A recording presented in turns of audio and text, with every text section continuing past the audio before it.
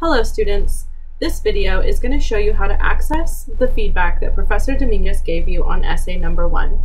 Several students informed me that they had a hard time locating and reading the feedback that Professor Dominguez left them on their graded essays. So I'm going to be using a previous class to show you the steps on how to access that feedback.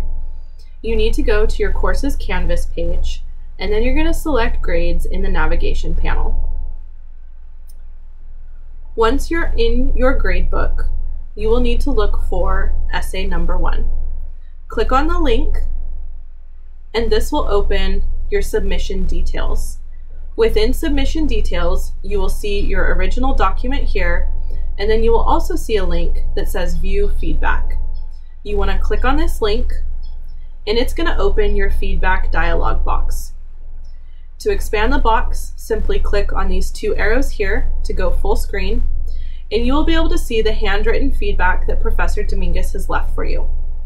If for some reason the feedback does not appear in this feedback box, or your feedback is scrambled, please contact Professor Dominguez to get additional feedback on your essay.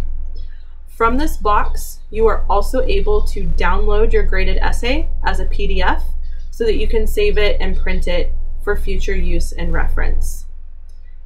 This is how you access the feedback for this class. If you have any questions or need further assistance, please contact either Anna Lee or I, or contact Professor Dominguez if you need additional feedback on your essay. I hope that you're all working very hard on essay number 2 and that you turn it in by 11:59 p.m. on Sunday, October 11th. Best of luck and have a good weekend.